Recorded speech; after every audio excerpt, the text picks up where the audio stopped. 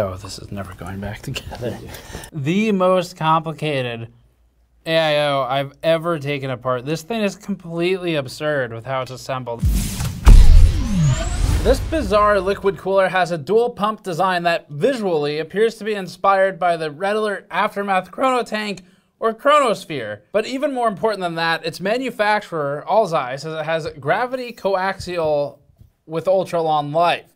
If you're wondering what that means, moving on. This is the Alseye Infinite i360, but sometimes it's called the Infinity. The product page and the product box don't match. It's always a good start when the company can't keep its own naming straight. But it wouldn't be the first time. The AMD 4800U is on the left, the Intel 11th Gen platform is on the right. The cooler uses a unique dual pump design, meaning it has two pumps in the housing for a push-pull setup. The theory here is that that should speed up the liquid flow, which does actually help. We've tested that and demonstrated it before, that as liquid moves through the microfins in a cold plate faster, it does in fact help keep things cooler. It just depends on the heat load, and it depends on the design. Something like an AIO, we might not see a benefit, but we'll test it today. And in addition to the review and the benchmarks, we will be tearing this cooler down to see what it looks like inside and just to confirm some of the statements that Alseye is making. Now, this is $120 for the 240 millimeter version, which isn't far off of most of the other liquid cooler prices. The 360, meanwhile, has been anywhere from $130 to $160 when we could find it. And much like the naming, the pricing appears to be inconsistent on this. But the cooler isn't necessarily just a meme product, despite how easy they make it. It might have some actual potential, so let's get started. Before that, this video is brought to you by Phanteks and the G300A Mesh Edition case. The Phanteks G300A revives the A-series approach to airflow that Phanteks began really pushing with the P400A that we liked previously. The new G300A comes in a few variants based on fan count and uses the Phanteks ultra-fine front mesh that allows for a higher airflow without double stacking filters, as we've shown in the past. The G300A Eclipse is a compact tower supporting ATX boards, and you can learn more at the link in the description below. Alseye has been around for over a decade now. They mostly came up on LED lighting products, but they've been doing cooling for a while as well. And the Infinite, or the Infinity i360, has a set of modernized features. So it does the interlocking fans thing that you've seen pretty much everyone moving towards now, where there's a pin to pad array as the interconnect basically in between the fans. You socket them together, and then you've got a cable that seats onto the end and provides power. So it's ticking the boxes that companies like Lian Li have been starting to, well, develop to be ticked. We had to do most of the research on this one on our own because the product's marketing isn't particularly helpful, but it does make some bold claims, such as, be cool, be visible, and new arrived just for better. It also talks about being more delicate, and it boasts of its dual sucker cooling liquid with intelligent factors. There are far too many options for commentary on dual sucker technology, so we're going to move forward with some technical specs instead. The tubing on this uses a PTFE inner lined tubing, so it's basically a Teflon coating inside of a plastic tube, and there are typically two types of tubes for liquid coolers. There's a rubberized one, and those are kind of more common at this point. Then there's the Cooler Master style, which is basically what this is, where it's that more rigid tubing with the inner lining. Now, the benefit to doing the Teflon coating or the PTFE coating inside is that you reduce the permeation of the liquid into the tubes. Over time, there's some small amount of liquid loss as the liquid permeates those rubber tubes for the other types of liquid coolers, and that means a little bit of a reduction in the liquid volume within the cooler. The upside to the rubberized tubes is that they are more flexible, whereas these types of tubes, if you bend them too much to a point of basically kinking it, it will crack that lining, and then you have a more significant loss of performance and potentially of liquid. But the benefit is there, and it's not something that's unique to Alseye. It's been around a while now. We also noticed that Alseye is using shorter tubing at 15 inches or about 380 millimeters, depending on where you measure, compared to the other coolers of its class. And that'll limit routing choices with large cases. While we're on the topic of sizing, Alseye seems to almost brag about its 20 millimeter radiator size as a point of pride. 20 millimeters isn't an abnormal size, and in fact, many mainstream AAA radiators now are even thicker than this. Now, it also comes with a screen, and it's pretty simple. There's no GIF playback or fully enabled video playback like we saw with Height or Corsair recently.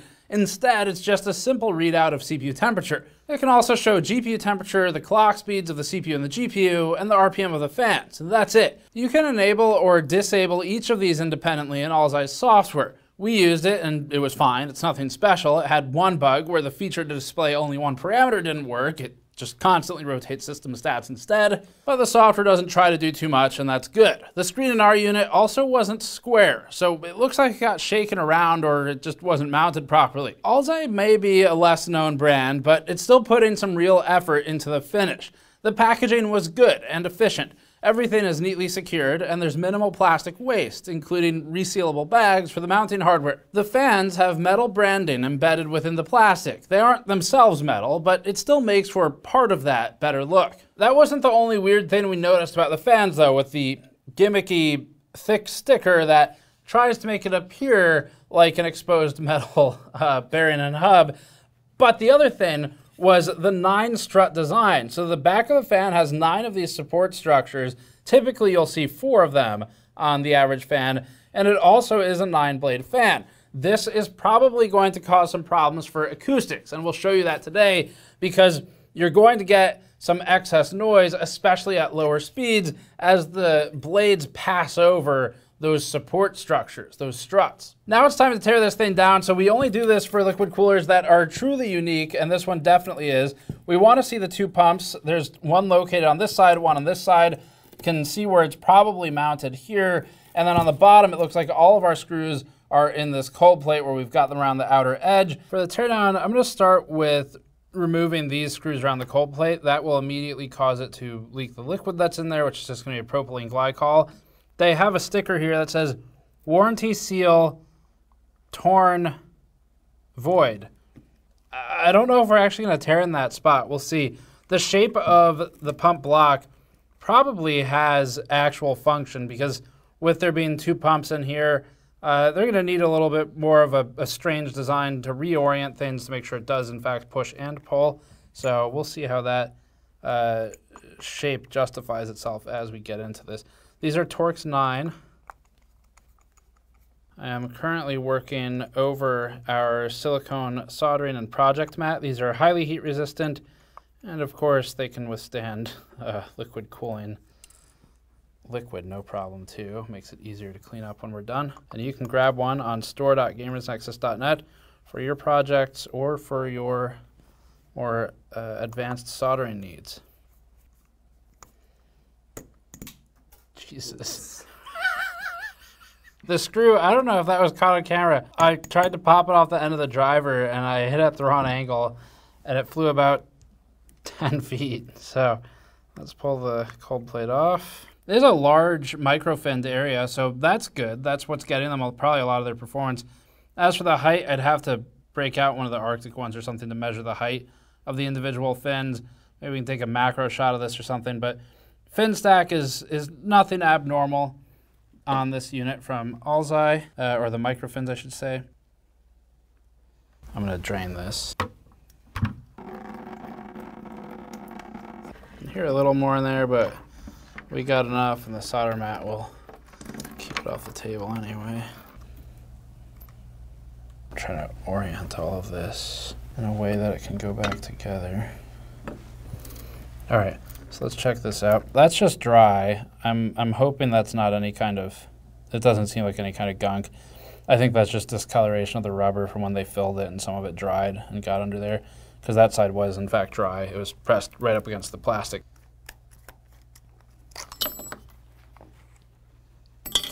There's another Torx underneath this plastic. I need to figure out how to get this off.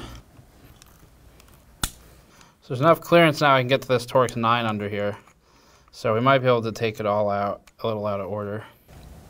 Probably this one's gonna live in a bucket for the rest of its life because we have cracked plastic now in one spot.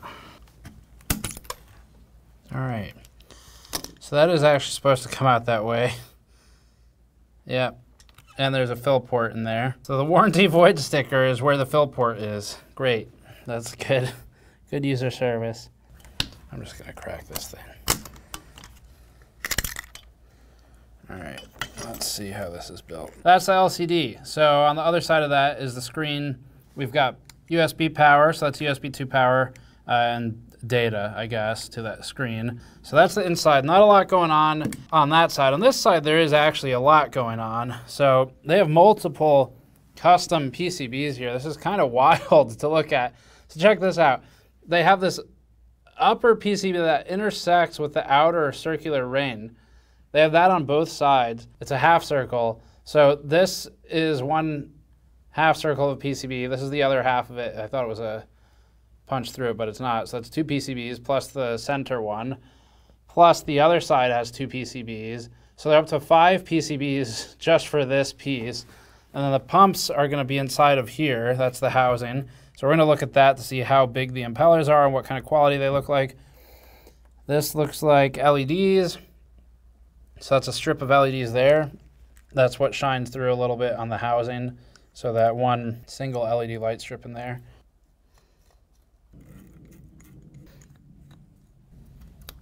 Okay, that unsockets. It's glued. There it goes, right. There's hot glue holding that in place.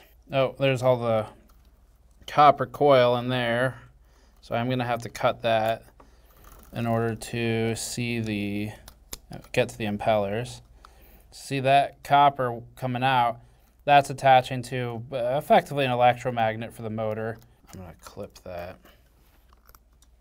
It's really what we're looking for here is, do they tell the truth about everything, and also just how is the build quality? The impeller will tell us a lot about the longevity of the liquid cooler, the AIO solution.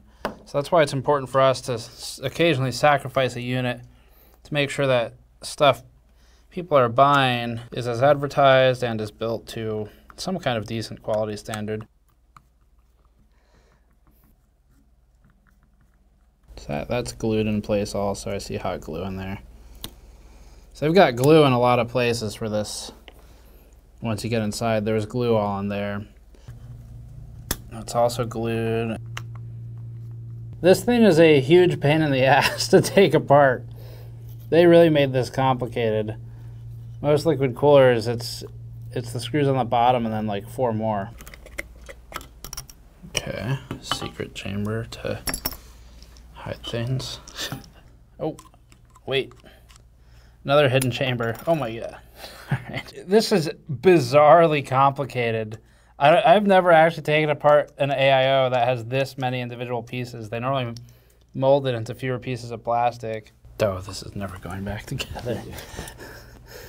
I can see the impeller, I just don't know how to get to it. Fucking.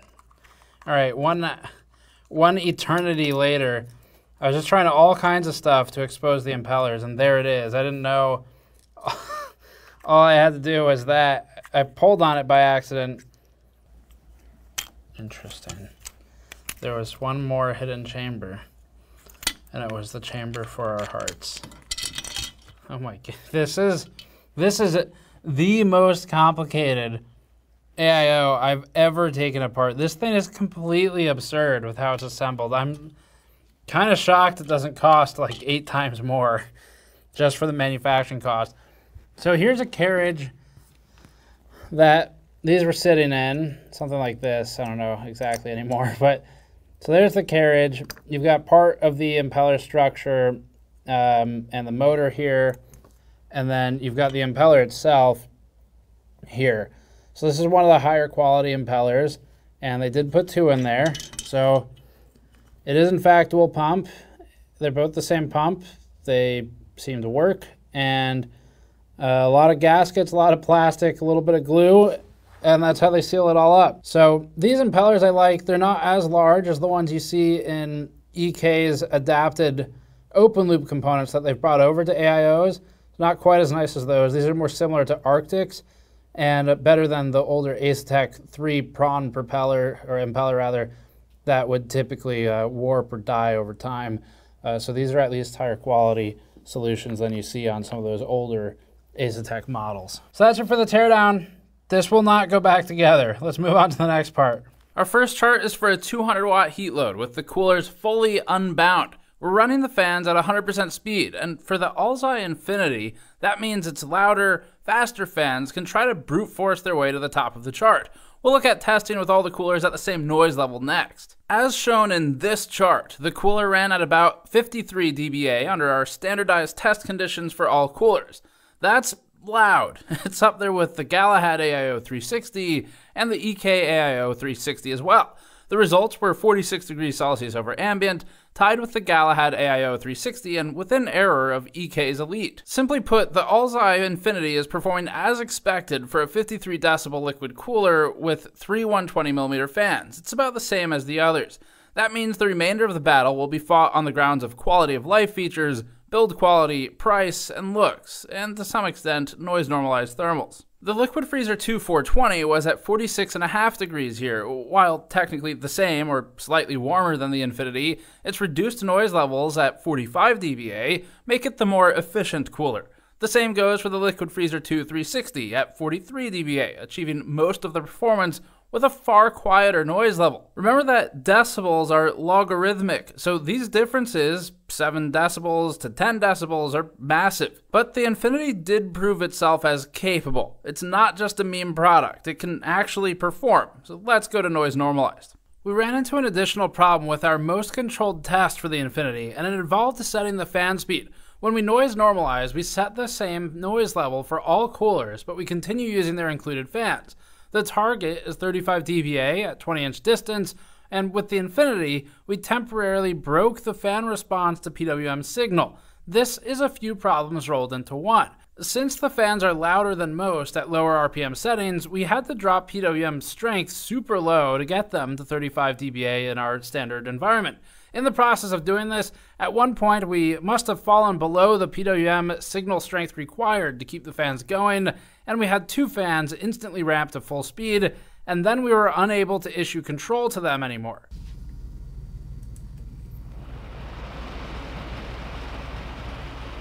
That means even if we went to 90%, 80%, anything else reasonable, and the third fan was just spinning unpredictably and we could no longer accurately control it, but the motherboard still reported that they were spinning at 800 RPM.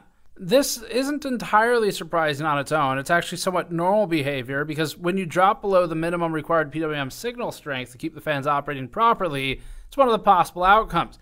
The difference this time was that we could no longer communicate with the fans.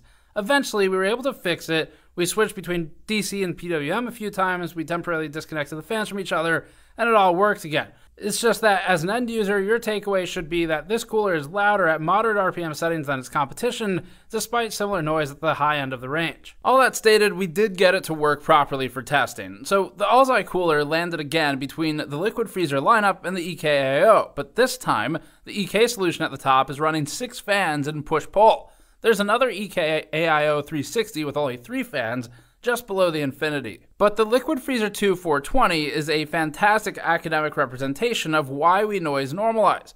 In the last test, it was technically warmer, but more efficient.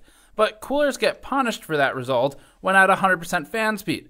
In this test, it's at the top. The extra surface area and the capacity of the liquid really helps pull it to the top of the charts here. As for the Infinity, it does fine. It underperforms on VRM thermals, but for the CPU thermals, it's up here with everyone else once again. This chart shows how the cooler affects neighboring VRM thermals. For liquid coolers, we mount them in an equivalent position to a top mount in a case, so the fans blow straight into the VRM. As a result, of course VRM thermals remain more than good, but it's interesting that the Infinity runs warmer than other liquid coolers here. That's because the fan speed had to be dropped so low in order to hit the lower noise levels that it's lost most of its static pressure. So the Infinity would struggle at lower noise levels as you begin to add more resistance to the intake or the exhaust. It's important for you to keep in mind if you want it to be quiet. It's not going to do quite as well with the resistance as others. Pressure testing is up now. Every time we show one of these charts, we're showing you something that you all directly contributed to. This pressure scan testing is made possible with expensive software and tools that we purchased with help from all of our Patreon supporters over on patreon.com/gamersnexus. Or, if you prefer to keep it all on YouTube, through our YouTube members and Super Thanks contributors. If you ever see a review that you find particularly helpful, consider sending us a one-time Super Thanks message in the comments below. We reply to as many of these as we can, or sign up on Patreon to help fund our continuing test efforts. Here are the scans. For the first 3950X scan, we noticed a gap in coverage along the top edge. That'd be towards the VRM or the I/O. Otherwise, the pressure result indicates mostly good distribution of force across the rest of the CPU. It's just uneven and lacking on that edge. The second scan shows similar results for the 3950X with uneven distribution of pressure that seems to favor one side. We also scanned a 3800X just to give us a second CPU of the same type to make sure it's not limited to one. This one showed the same pattern. There's lacking pressure on the I/O side of the board. And that comes down to the mounting hardware, which is something that Mike will show off in a few minutes. Our final test is for flatness of the cooler, tested using an ultra-precise needle for depth and microns from a known 0 point, which helps us evaluate if there are any gaping craters in the surface. The Alseye Infinity only had one pit that deviated meaningfully from the median, but overall its surface was smooth and flat. The cooler is alongside the same characteristics as the Assassin 4, showing an overall good finish to the cooler.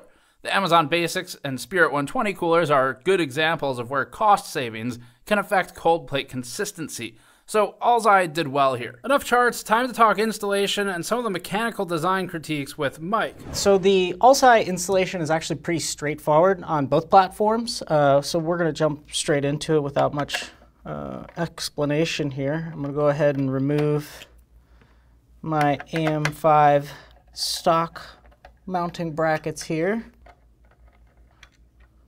Alseye's mounting solution is very similar to the EK mounting solution, so I'm going to go ahead and install these standoffs that it comes with. And these are nice. They actually, the kind of plastic washer support system here is pre-installed. These worked well and were stable, so to speak. Now on the pump side, the AMD brackets that you use that attach to the pump are held in by 2 screws each, respectively.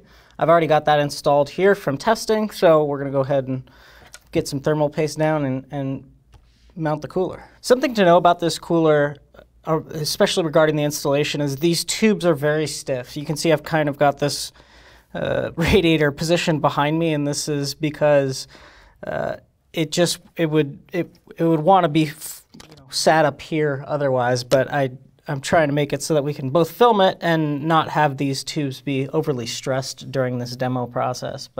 So I've got the cooler in place. Next I'm going to place a single washer on each of these standoffs. And then next I'm going to take the nuts that it comes with. They have a captive spring that's kind of an all-in-one solution right there. And I'm going to get each one of those started here on their respective standoffs. And these can be tightened until they bottom out, and then they're nice, they're nice and snug. All right, so that's it for the AM5 platform, but let's take a look at the Intel platform because there's some assembly required with the backplate that it comes with. So Alseye has these standoffs that are keyed for this plastic retention. I guess you could call it a nut. There's no threading or anything on it. It's push fit, and we'll get some B-roll of that.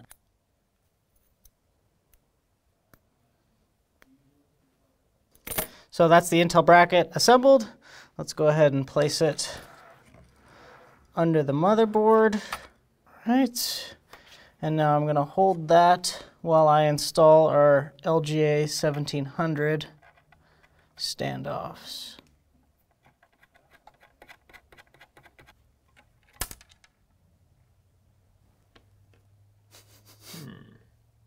I was looking at the wrong place. Don't worry about that. A good thing to note is that that's not going to happen, or those aren't going to come out obviously once the standoffs are installed, because they're going to retain those. And then we are, of course, going to have to swap out the brackets here that are attached to the pump.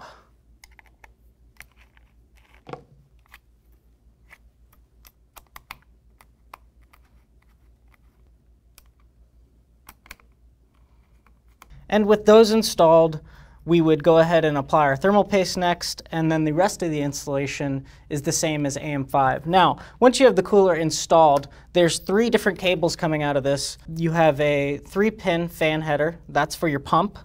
We've got a USB header, which also has a a daisy-chained male end so that you don't actually lose that USB header completely to the cooler. This is required to make the LEDs work for the temperature readouts.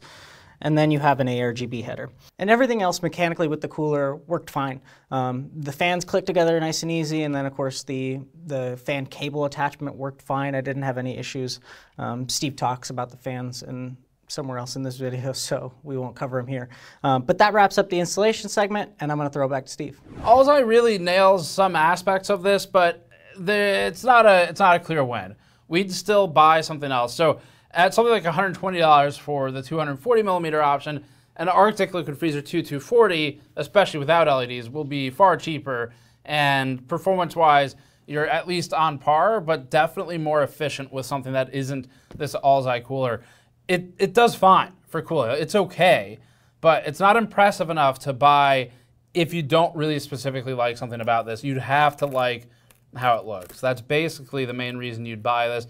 And if you do, great. It's not a bad cooler. But if you don't particularly care for it, or it's not a compelling reason for you, then there are many other liquid coolers out there that are at least as good, if not better, for efficiency. And by efficiency, we're talking about the noise produced for the temperature result. So again, we come back to these fans where, you know, it's nice that they can socket together like we were showing, but the downside of the fan design beyond the socketing aspect of it, which actually does work pretty well.